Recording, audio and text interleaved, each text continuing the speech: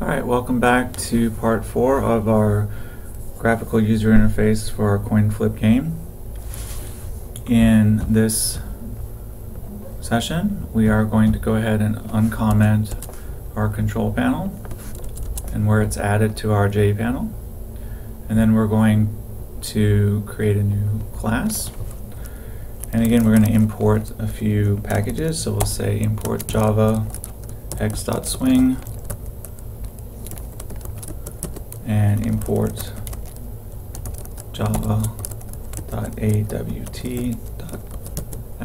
and import java.awt.event.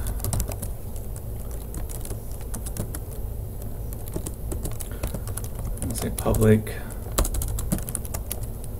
class coin control extends JPanel.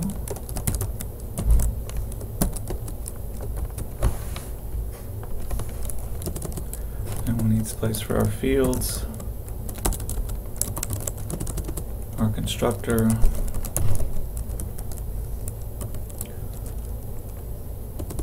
and then we're going to have an internal class, which is going to be for our button listener. Alright, so let's go up here and we're going to say private coin, because we need to, the button needs to know or be able to see the coin object and interrelate with it. And we'll also need an instance of the panel.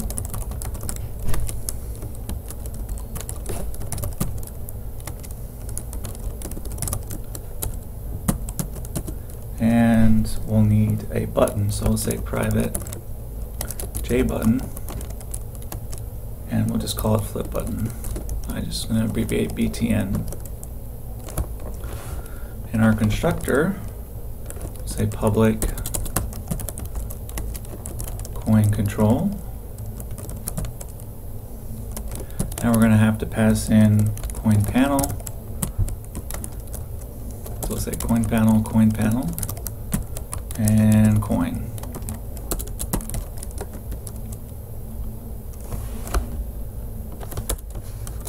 Needs to be a parentheses. And then we need an open and close curly braces. So we'll say this dot coin panel is equal to coin panel, and we'll say this dot coin is equal to coin. And then we'll create an instance of the button, so we'll say flip btn is equal to new JButton, and we want it to say flip me,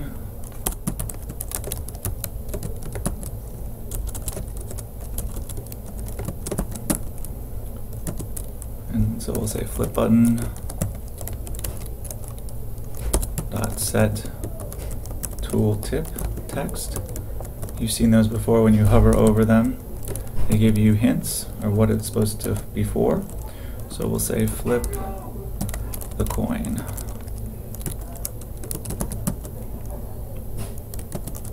And then we'll say flip btn.add ActionListener. And we'll create a new instance of button listener.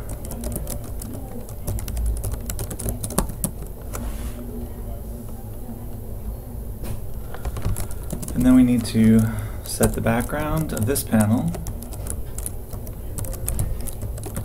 to the color white also. And again, I just did white because the background of my coin is white. You can do any color you like that Java supports. And then we'll need to add the button to the panel, so we'll say flip button. Pass that into our add method. Okay, and then we need an action listener, which is an internal class that's going to listen for the button. So we say private class button listener implements action listener. So it's an interface in this case that we're using. Then we'll go ahead and put in our end comments. So end internal class and end class. Okay, so inside of our internal class,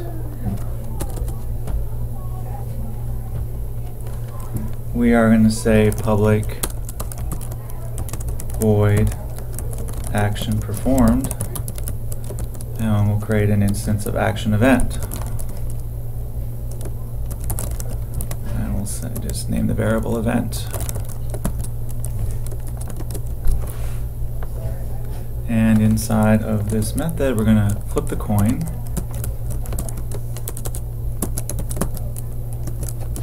And then we're going to repaint the coin panel.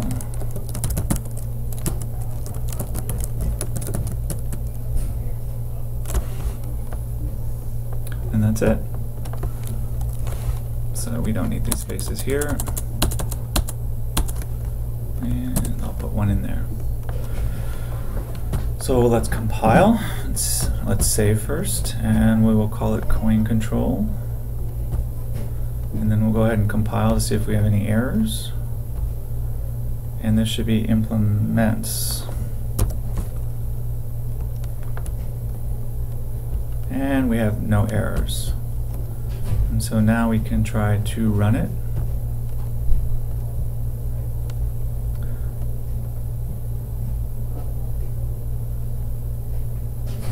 And I have an error I need to solve. So let me take a look at it, and I'll be back with an answer. Alright, so our mistake was that we had a curly brace here, and when we didn't need one, so we can get rid of that curly brace. And let's compile it.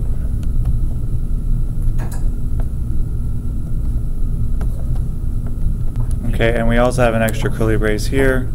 So now if we get rid of that one and we compile, and then click on the runner, and we should get our coin game, and we should be able to flip it and also see that it's printing out as our tails here. And that's it for how to use images.